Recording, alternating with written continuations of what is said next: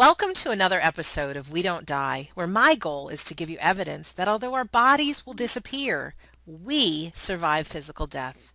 When we aren't afraid of death, we are less afraid of life. From these episodes, I aim for all of us to take more risks in our life, go after our dreams, have great relationships, and joy in the process.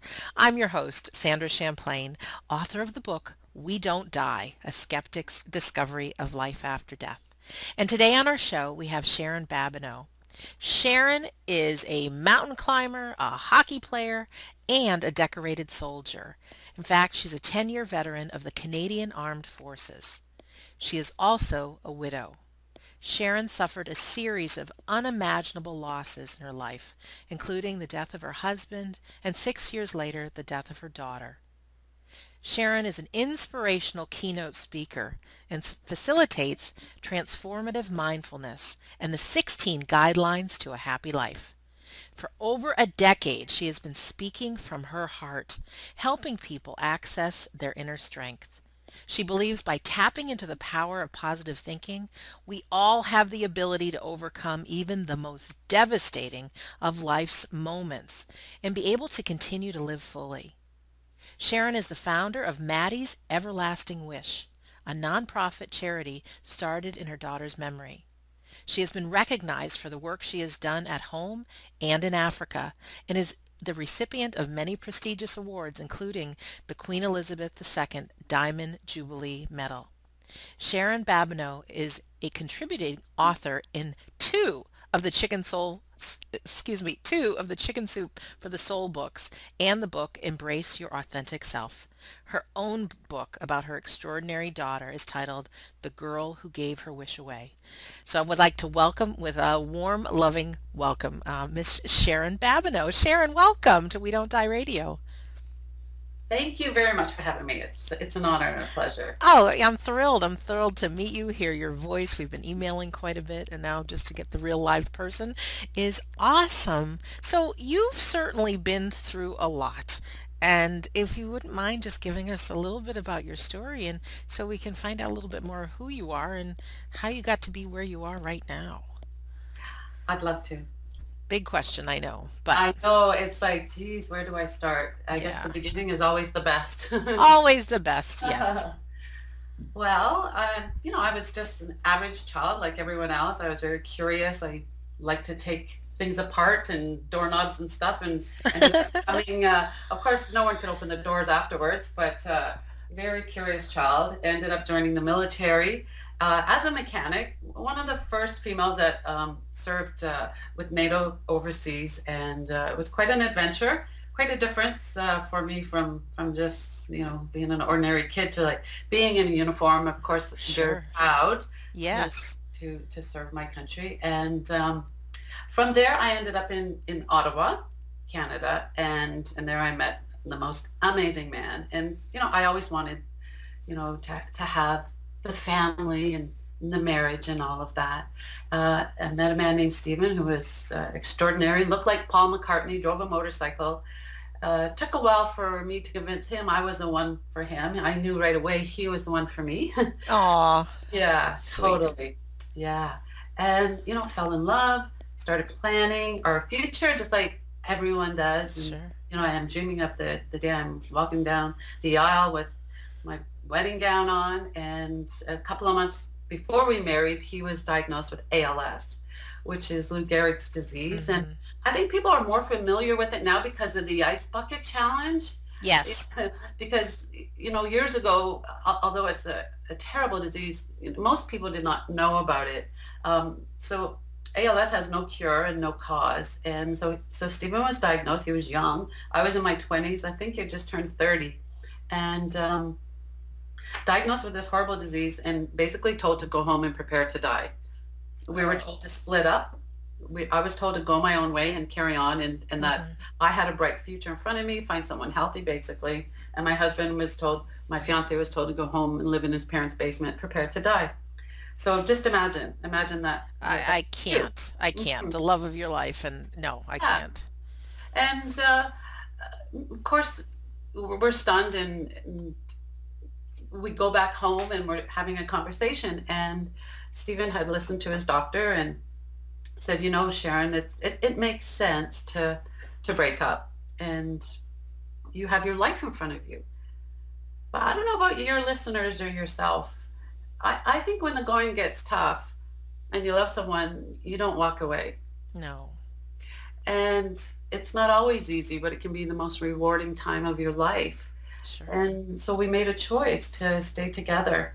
And I wanted to walk side by side with him as he dealt with his illness. And so finally he realized it wasn't from pity, it was from love, that I said, you know, please, let's do this. Let's get married. And so we did. And but then we had this 2-year death sentence, 6 months to 2 years they gave him, that was hanging over our head. And so then we started seeing the world as this could be our last Christmas, our last New Year's. We had a lot of anxiety. We didn't have the skill set. I think most of us don't have the skill sets to deal with something like this. No. You know, I didn't know how to be a caregiver, how to take care of him, and it was all trial and error, and I'm sure I dropped him a few times, and he's ran over my feet a few times with his wheelchair as his disease progressed. But we came to a point in our life when we realized it wasn't benefiting us or anyone by having this fear and negativity, and we decided that he wasn't dying of ALS, that he was living with it. And that perspective changed everything. It changed our life. It changed how we saw the world. It changed how we behaved. And we decided to have a child, and he would live on. And so we had a daughter, Maddie, and 4 years after that, we had a beautiful son. So we had our perfect family. Sure. And we were so grateful. And you know, there was a lot of ups and downs. My husband was extraordinary. I mean, they compare ALS to being buried alive in a glass coffin. Oh So my gosh. it would be like me saying to you, to challenge you to say, you know, sit on your hands through this whole interview and don't move. Don't scratch your nose, you know, Right. because we take all this for granted. Yeah, we do. So sometimes as a caregiver, we see the world in a different way, and it actually makes our world more rewarding, Yes. because we know what can be lost, and many of us forget about that. So I watched my husband, so brave, you know, go from driving this motorcycle, this Paul McCartney look-alike with the motorcycle, to being in this big electric wheelchair that was so cumbersome, and he couldn't hold his head up, and people would like cross a road to avoid him. Or I remember coming out of a store once and somebody tried to give him money as if he was a beggar, and it was just ridiculous. Like, people just don't know how to deal with people. No, people don't. People have no clue. And Stephen would laugh. He was so brave. And Right. you know, and he worked towards finding a cure for ALS. He actually went to the States, and you know, there was a Senate meeting that he attended in Washington. He met the Duchess of York, who's very involved, Sarah Ferguson, in ALS. So he was like my hero, my role model, watching him. And Stephen lived 9 years. Incredible. Awesome. Yeah. And I attribute that to having purpose. And that's what life is all about, having purpose, Yes. having something to get up for every day. And for him, it was his son and it was his daughter. And, you know, I mean, of course, he dreamt of teaching his son to fish and you know, all these things that sadly, you know, wasn't to be. But yeah, he was able to dream, and he knew that he would live on through both of his children. And, you know, when he did pass away, he fought as long and hard. I think it's extraordinary to go 9 years with ALS. Sure. Always proud, always positive, and he actually held on. I was actually in the military for 20 years, so I'm retired. Oh, sorry about that. So I said that's 10. okay. Yeah, that's okay. That was a long 10 years if it was 10. Yeah, I understand. No, I'm kidding. But we moved back to my hometown, which is Hamilton, Ontario, and I think my husband held on long enough to have a house built to get me home here, where my family and friends were, and passed away like very shortly after. So right there was a sign for me. It was like, you know, this whole idea that, I don't want to say that he chose when he was going to die, but he certainly there was an aspect of that for sure. Mm-hmm. There were things that he needed to do, and he needed to get his family home, and he needed to know they were taken care of. And I remember watching him, our brand new house, and he's sitting looking out the window, watching his children play in the backyard. And I think he said, okay, I can go now. And he died in his sleep that night. And actually his favorite hockey team lost their game, I think, that night. And it was like, okay, we're not going to the Stanley Cup. Right. It can happen now, Yeah. So very peacefully in his sleep. And yeah, so I mean, he's one of my heroes, Sure. definitely. So that's my husband's story, my experience with him. And as difficult as it was to lose a husband, and it is, I always, again, knew that he would live on through his two children. And then sadly, our daughter Madison was diagnosed with cancer at the age of 12. Wow. So again, it's like, I, this was a hard one for me because hmm, I just, they meant everything to me, my two children, Of right? course. And I lived for them. And they deserved so much more. They had lost their dad. And so yeah, it was a challenge. And my daughter ended up in the hospital to undergo 1 year of chemotherapy and radiation. She had bone cancer. She had Ewing sarcoma. And it's pretty aggressive. You have to hit it quite hard, especially with these young kids. And, we'd come home and we would sneak my son into the hospital. And because I was a widow, I had no one to take care of my son. Right. How old was he? So he was, She was 12. so 4 years different. So he was 8 years 8. old. Okay. Yeah. And we were very blessed that my brother, Kevin, never had children of his own. And he was sort of an adoptive dad. So we combined father, uncle, and we got funkle. That's So fun. yeah, so he was Funkle Kevin, and he was like a big kid. And so he moved into my home and was here for my son. And then, we were back and forth. We weren't a full year, but like my daughter would have treatment for a week, come back to the home, and within 24 hours have a raging fever and go back in. So we were there quite often. And so here she is, and her world's changed because there's not a lot she can do. She can't play with friends. She's always has a fever. She's weak. Chemotherapy, all that stuff. She's her little bald head. And then one day she's watching a show on TV. Actually, she was channel surfing. You know how we all do that? Yep. 100 channels and nothing to watch. Right. Always. So she's just playing around with that. She's totally bored. And then she came across this vision, and it was a World Vision commercial.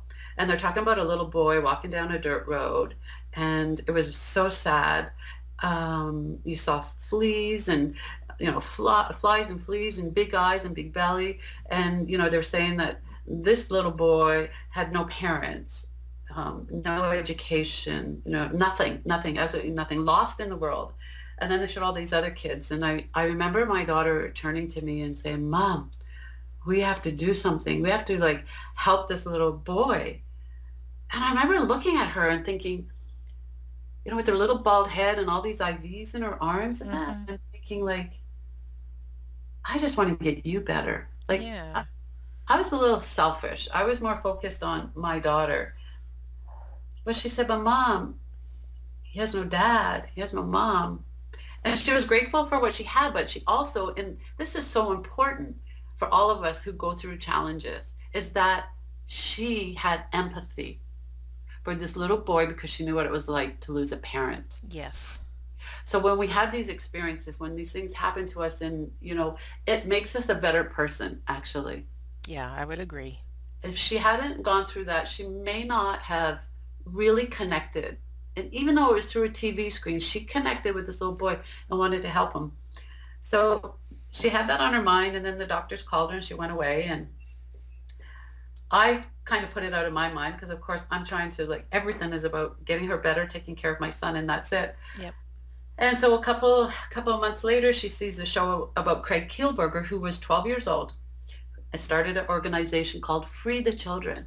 And he actually didn't live far from us. And so she was fascinated. She's like, Mom, he did that at 12. So he was modeling what 12-year-olds could do. And, a lot of times young kids don't realize that they have so much power to change the world, Yes, you're right. regardless how old, regardless of your circumstances. So he was kind of a spark, an inspiration for my daughter to think, maybe I can do something for this little boy. But again, how and what?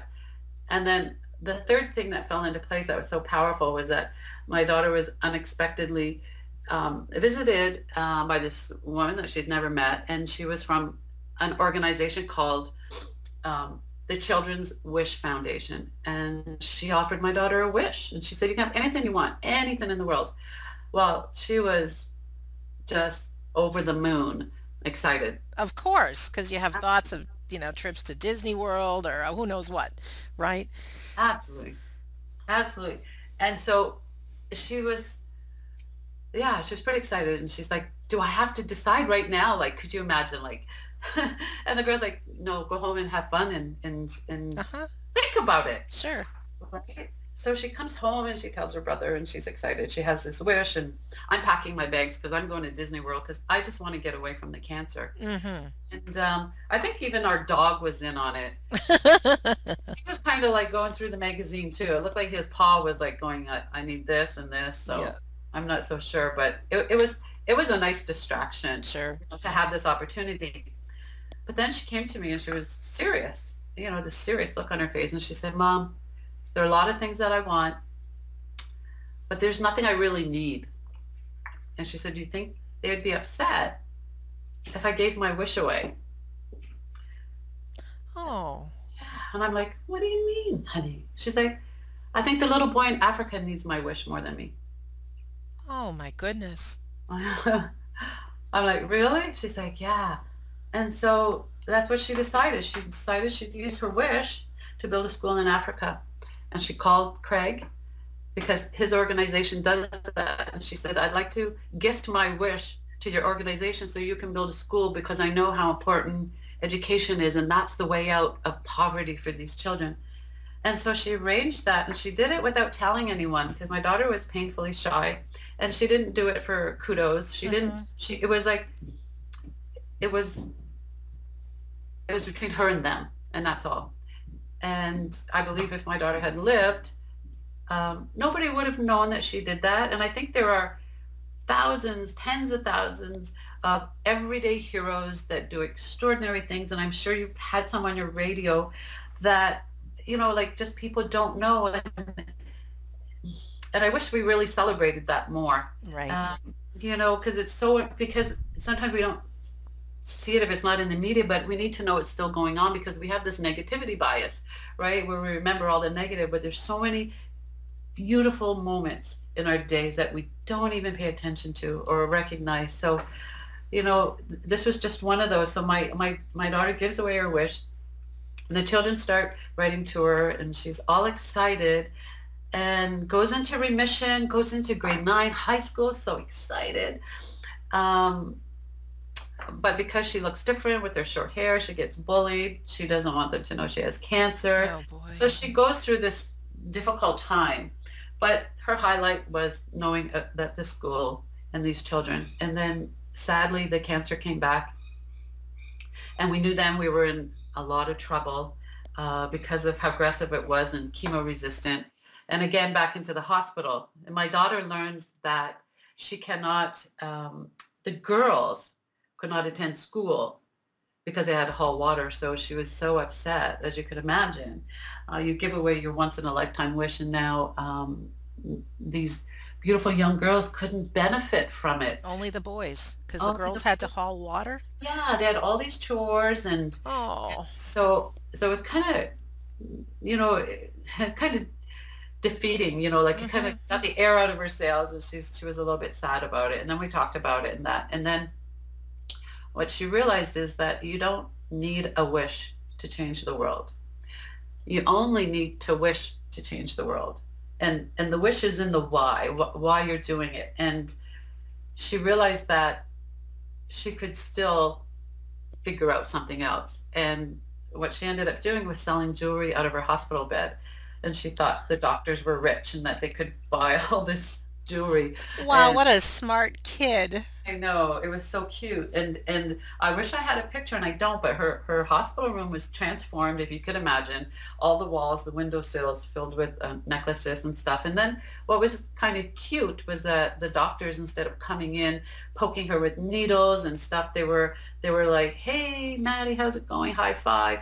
And she really had a lot of fun and started coming out of her shell and being more confident. And she was able to raise enough money to build her well, so that a well would be placed by the school, so the girls could get the water while they're in class. Oh, that's brilliant. Uh-huh. Beautiful. It was. Yeah. And so she was delighted about that, and then she allowed her story to be shared because I think maybe she knew she was going to die. I'm Mm-hmm. not sure about that, but I kind of had a sense of that, because the cancer continued to spread and took her life at the age of 15. Wow. She never made it to Africa. I have, and my son has been there a couple of times.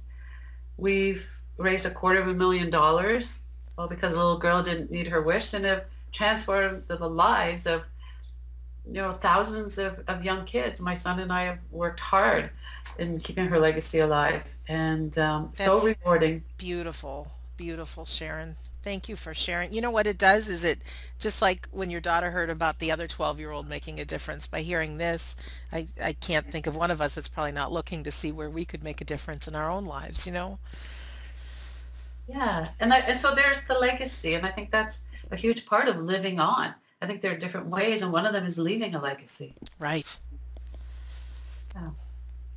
So, So, oh, so that was incredibly tough. I've never lost a child, but I've experienced grief, and I can't even imagine losing a child as extraordinary as she was.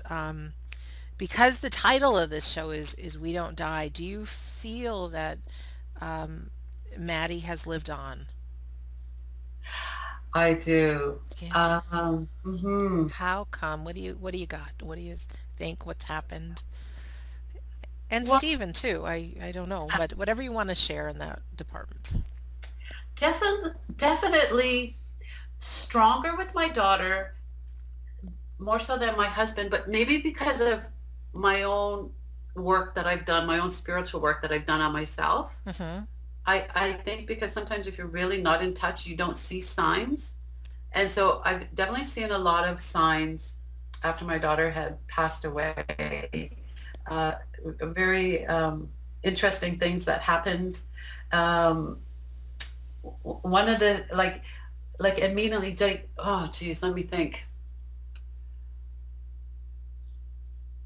I remember at the time of her death, I was talking to the doctors, and I had asked for her to get her last rites, Mm-hmm. and she was in a coma. And she'd been in it maybe about 2 days, I think. And I didn't want to accept the fact that she was dying. And then, so I was very torn. I was torn between, do I, do I have a doctor coming, or I mean a priest come and give her last rites? Will that scare her? Yeah, Will, sure. will she give up if she's still connecting with me? Like, will she say, "Oh, okay, this is it," and go? Right. And so I wanted a sign that I was doing the right thing.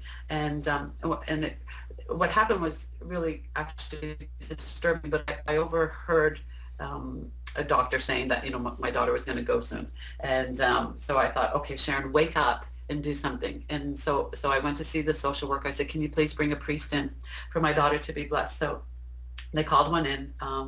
He came in right away and blessed her. And I kept saying, please, please, please give me a sign. I was a mess. And Of course. so then the priest turned to me and he said, oh, what's your daughter's name? I said, Madison. He goes, what's her last name? And I said, Babineau. And he said, oh. He says, my wife is a Babineau. And I said, really? And I said, where from? And he goes, from Moncton. And that's where my husband's from. Hmm. So I'm thinking, how could this random priest in this town I don't live in, who's giving the last rites to my daughter be somehow connected to my husband who's waiting for my daughter. Right. Right. And I'm like, oh wow. And so I just kind of like, that's interesting. So I felt a little better. And then after he finished giving her last rites, a tear rolled down her cheek. Hmm. Now, they had been giving her eye drops because they're not blinking or anything in the coma, and there's no tearing or anything. And so all of a sudden this tear rolls down her cheek, and I turned to him, and I, again in panic, I said, look what we did. We've scared her. And he said, how do you not know that's not a tear of joy? And I'm All like, right. wow, and I just remember just looking at her and kind of wiping her tear and thinking that tear shouldn't be there, physically. And so then the doctors called me away and we had a meeting and they said, there's nothing more we can do.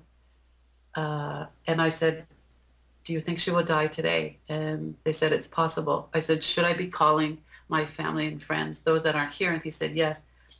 I asked the social worker to please pass me my phone book so I could make some phone calls. And for the first time ever, I said out loud, I said, Maddie can go. I give her permission to go. And when I said that, what happened was in her room where she was, my sister was with her, the machine crashed. It just, all the alarm bells went off. And someone ran down the hall and said, get Mrs. Babineau. And so I ran back in the room and the doctor turned to me and he said, I guess it was her decision. And it was like, I finally gave her permission. And so my son and I crawled into her bed and held her as she Oh. passed. And so part of it for me is like, she must see something more beautiful on the other side because she chose to go in that moment. She waited, she suffered and waited for me to say she could go. And so in a way that was comforting for me Right. because I don't know what's on that other side, but I believe it's beautiful, Mm-hmm. peaceful. And so she was like she couldn't let go. And I'm sure you hear that from a lot of people. Sometimes they won't die when their loved ones are in the room. Yeah, a lot of times. Yeah, they're interesting. And they're Yeah. holding on for us, not for them. So it's like, yeah, the holding on is for us. And they want to be free because they know something we don't know, I believe. And so one of the things that started happening was rainbows would appear all the time. On the anniversary of my daughter's death, we met at her gravesite. We released 100 beautiful balloons, Hmm. and she, all her friends were there, and we were all celebrating. We were all kind of chatting, and then somebody gasped, and we looked up, and there was two double rainbows, and it was a clear, sunny sky. Oh, And I love, yeah, love, love those stories. and Yes. they danced. So these balloons danced up into the rainbow, and the name of the cemetery is called the Gate of Heaven. Oh. And it was like entering the gate of heaven. It was like they went right up where she was, and we all just kind of smiled. And even her dog, who was standing at attention with the balloon tied to his tail, her little Mm-hmm. pug, who she adored. And then a recent sign that we just had was my dog just passed away this summer, which was Maddie's dog, and my son and I were with him. And as we left the vet, I said to my son, I I wish we had a sign. I wish we had a sign for Maddie or something that Winston's okay. And so of course we looked up at the sky and it was a clear sunny day and we laughed and then we went for a walk on the beach and sat down by the water and I had a blanket and I leaned back and all of a sudden I looked up and I tapped my son on the shoulder. I'm like, do you see what I see? He's like, you mean the rainbow above us? Yeah, I'm like, yeah, am I insane? He's like, no, there's a rainbow. And it was like my daughter saying, I got Winston. Oh, yeah. And you can't explain it. It was a beautiful, sunny, cloudless day. And so I have my daughter's friends write to me or email me and say, Maddie comes to them in a dream at a very important time in their life. Her best friend had on her wall in her bedroom, she had little Post-it notes with all her friends' phone numbers Yeah. on them and their Yeah. names. So she would easily be able to like call them when she wanted to. So the day of my daughter's funeral, she came home the night before the day my daughter died, I guess. And one of the notes had flittered to the floor and was upside down. So she walked over and picked it up, and it was Maddie's.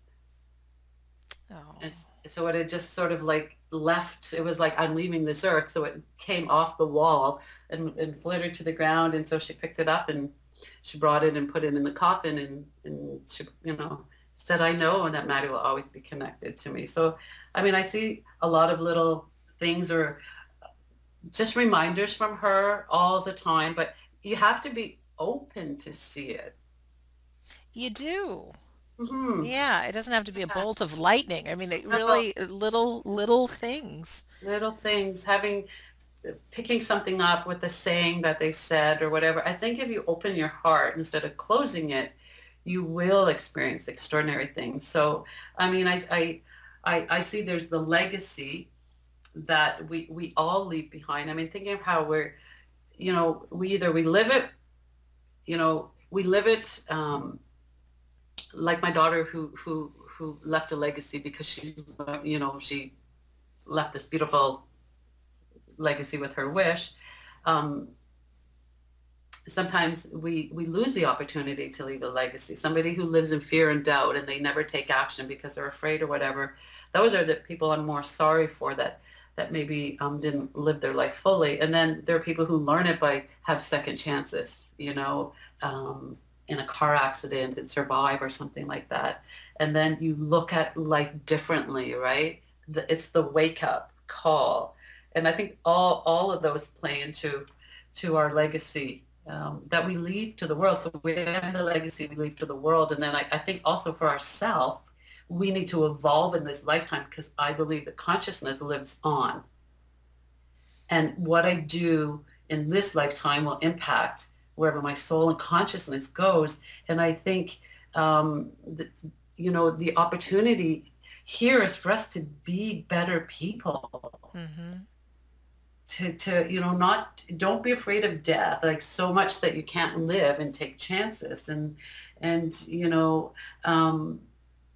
I heard someone say this, like, I can't remember, I heard it secondhand, but they said, if you believe in reincarnation, it's not like you get to be Cleopatra next time. It's like, if you don't do well in grade 7 math, guess what? Oh no, you're coming back in grade Yeah, 7? yeah, we got to figure it out in this lifetime as much as Oh, we can. Like we really, really do. And it takes work and it's hard and it's it scary, is. but it's rewarding. It's beautiful. Like in your midlife, people think they're having a breakdown, but you're having a breakthrough because you've lived, you've done everything, and you're waking up to what's true, and it's in your heart, and it wants to come out. And so you walk away from things, you do crazy stuff, and your friends want to lock you up, but no, do it. Like live an extraordinary life. Like my two heroes, my husband and my daughter, every time I think that they're not here, it makes me want to work harder because I am here. Yeah, that's a great way. It's like we can cause our own wake up call. Can you talk a little bit about fear? Because it sounds great to go after your dreams and live and all that, but fear stops so many of us. It does. And so there's a few different things about that. Um, One of the beautiful opportunities that I had, um, was, and I didn't think it was at the time, but when my daughter was dying, she made me promise her I'd be happy. And, when you make a Yeah, promise to someone, you better fulfill it. sure. I wasn't happy at the time when I made that promise. I didn't like it because I was living in fear, Yeah. and my heart was closing. And so she said, be happy. And I understood why. My son needed someone who was happy because we model, right, how we live. And Yes. so I didn't even know how to be. I was in fear, deep, deep, deep fear. And what happened was being a soldier and fighting, fighting, fighting was I had to disarm. And it brought me to my knees. It was like I had to surrender and say, whatever this is, I needed to heal. Instead of close, I had to open my heart. And the way the fear drives us, we think we're in danger all the time, or we're how do I say that? Um, Yeah, we feel threatened. It's an awful yeah, feeling. and like this gut, like sometimes they say, oh, your gut, like sometimes the gut doesn't like something that's out of the comfort zone, but it doesn't mean it's bad. So Right. one of the things I did actually was I I had lost my job, so I had a lot of free time. Oh, Too much free time. I lost my job because I was caring for my daughter, but I realized now it was a blessing. So because I ended up going on a spiritual journey, and I recommend it to everybody, and I got into the teachings, and I got to study a little bit with His Holiness the Dalai Lama. Thich Nhat wow. Hanh was another one. I got to attend a retreat with him, and I really got to, and then I also studied the neuroscience of the brain, and so I learned that we have a negativity bias. We remember the bad more than the good, even though there's more good things happening in our life. They don't go into our long-term memory the way a bad incident, or someone even just gives you the wrong look. And so I had to um, basically go back and retrain my brain through meditation and soul searching and writing and journaling, all these things that's always recommended to us, because I didn't want to take a pill, and I didn't want to No. mask what was happening Yeah. in my body. So I really got in tune with my body. And meditation is one of the greatest way to find out what's really going on. And yeah, so I realized you got to go through fear.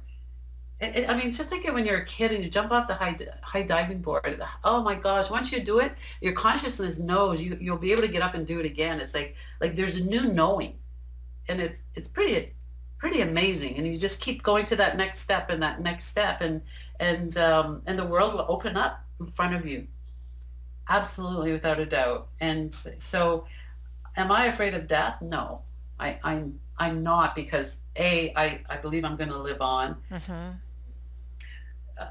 You know, it's the living that's hard. Yes, it is. It's the living that's hard. And we're so afraid to live, and we're so afraid to die, and then we're paralyzed, and then we lose meaning. Right. And I think if anything my daughter taught me is like, take your focus off yourself and put it on somebody else, and you can be heroic. Absolutely. Gosh, you just I'm taking notes as we talk, and there's just like so many gems. And to just back up just a little bit, there's so many of us that are hard on ourselves. We have a lot of negative thinking, even though there's good in our life. And what relief to hear that we're kind of programmed that way as We human are. beings. Like that's not our fault. It's not. It's like, oh, well Yay. then, we don't have to blame ourselves anymore. Well, and that, you know what, you just said the word, because when we're hard on ourselves, we blame ourselves, and blame leads to shame. Yes. You're paralyzed. How are you supposed to come from that place? So if you can be kind, and I was there. I hated myself. I hated myself for not finding a cure. Yeah, And oh then, yeah. and, and then I learned a technique for self-compassion, and I put an image of myself in front of me during a meditation. And I thought, if that wasn't me, if that was anybody else in the world, 7 billion people in the world, if I put someone in front of me who had gone through what I went through, how would I treat them? I would have so much compassion for them. You poor girl. Let You me look, give you a hug. yeah, Take care of yourself. Yes. absolutely. So I had to distance myself from myself to give me compassion, self-compassion. And there's some amazing books out there. Tara Brach, Christian Neff, these people who talk about self-compassion. It is so powerful, because we think if we beat ourselves up, we'll be stronger, but we don't. It just drives you down. Right. Right. Can Exhausted. When we're done with this, can you email me a couple of those names for the self-compassion books? Because what I'll Yeah. do, and for our listener, if you go to we don't die radio.com, by the time you're listening to this, I'll have those links under, you'll see Sharon Babineau's picture and a link to this episode, and then also some of the links. Because I think all of us uh, it would do some good to learn some self-compassion, because we are so brutal on ourselves. Oh my gosh. And how does it feel? It Uh, never feels No, we're good. never good enough. And just recently I read a book, and one of the practices, it was by a doctor, and he says you can call it meditation or relaxation, but it's to really be focused on the body, have our eyes closed, really feel grounded, feel where your feet are touching, where your back is touching, and breathe deeply, pay attention to the breath. And as thoughts come up, because he says the thoughts that come up when we're meditating are the same thoughts that come up during the day. And he said, if you can identify what the feeling is behind the thought, like I feel fear, I feel resentment, I'm not being present, or I feel out of control. He's like, it's a different part of your brain that is used to identify it, and you can let it go. And it's so interesting because I've only been doing this 4 days. And so as those feelings come up during the day, whatever the anxiety is, whatever the thought, it's like I'm letting it go. And then also to keep a journal of like things I've done as opposed to things I haven't done. People always say, make a list of things you're grateful for. And it's so easy to say, but if we are not trained, or like our brain machinery is remembering the bad and not the good, to put in some practices of looking at the good, look at what has been done, look at what you're grateful for, I think you could really probably transform your life. And wouldn't it be nice if we were taught this like in grade 5? Yeah. Oh, yeah. Yep. Because this stuff got missed. And like, I mean, this is stuff that science is just understanding now with fMRIs and linking up meditators, to these fMRI machines. And so, what's his name? Rick Hansen. So he talks about, and this is exactly what you said. And I was doing this. I didn't realize this when my daughter told me to be happy. And I would just try to find something to be grateful for and meditate on every day. So the technique I was doing, I did not understand, but the journaling and all this comes to the fact that, I was saying we have a negativity bias. So everyone remembers what they were doing on 9/11. Everyone remembers things that have an emotional connection to it. So when you get a compliment, it goes in one ear and out the other. So we have to work harder at taking in the good. So when something bad, even something as quick as someone gives you a dirty look, boom, it's in your long-term memory. It's got a higher emotional potency to it. And then something nice happens, and unless you actually stop, take a breath, say, oh, that person said I look nice, hold it, feel it in your body for like 15 seconds. Then it'll go in your long-term memory. So it's going into a good feeling bank account, whereas your bad feeling is full. And the good, we don't take that 15 seconds. So we weren't taught to do it. But when you're journaling, you're kind of doing that. You're marinating in it. You're recalling it. It's like, yeah, so that's why it's so powerful. The journaling, the meditation on feeling good.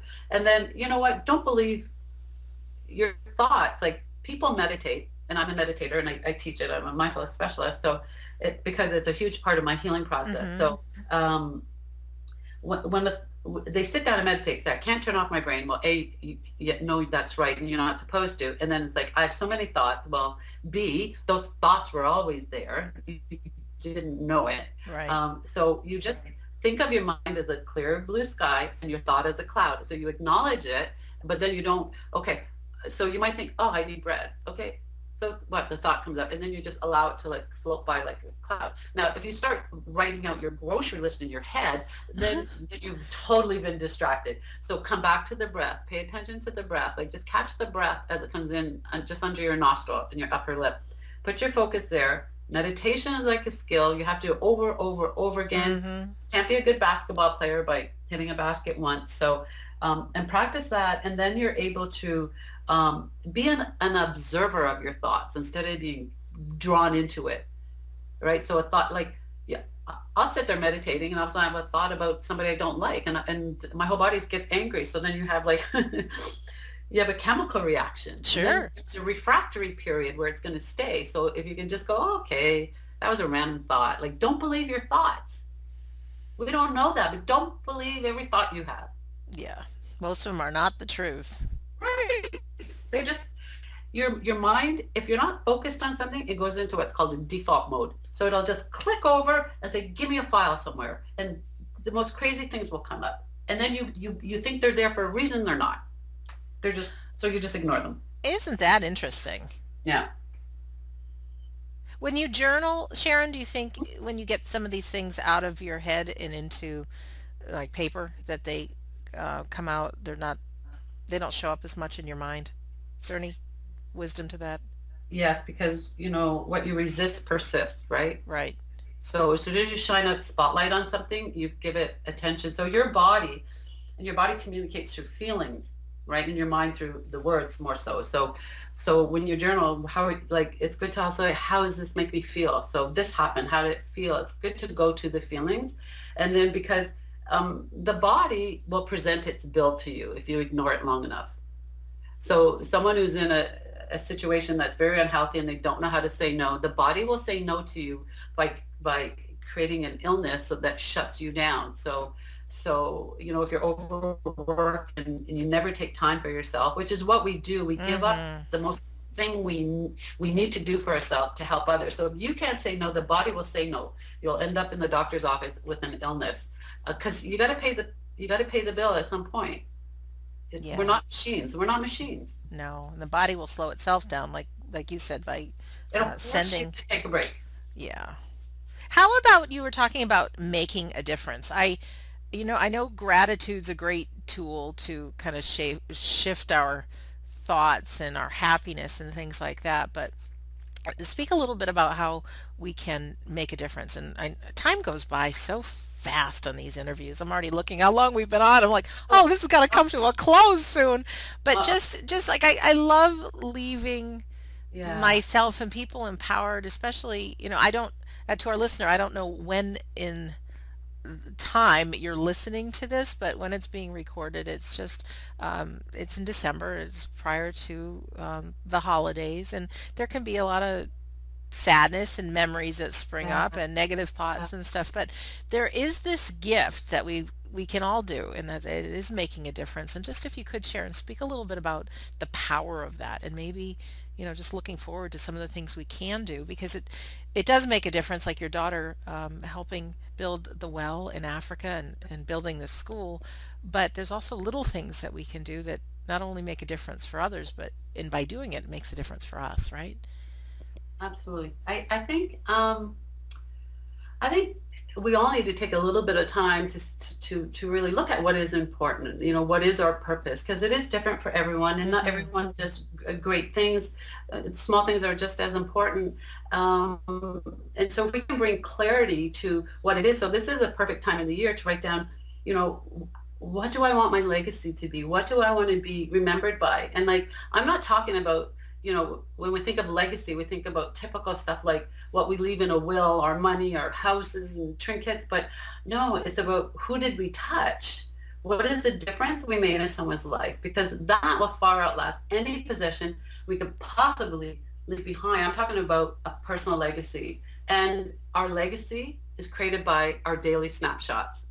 They will create a beautiful mosaic photograph of you at the end of your life. What do you mean our daily snapshots? What do you mean So a by that? daily snapshot, I'm talking about, did you hold the door open for a stranger today? Did you yell at somebody? Like these little, everything we do is imagine somebody taking a picture of that, whether you're kind or angry, and then imagine a huge mosaic picture of you at the end of your life. So what I'm saying is every action you take counts. So you can change the world in a positive way, you can change the world in a negative way. So realizing A goes to B, goes to C, goes to D.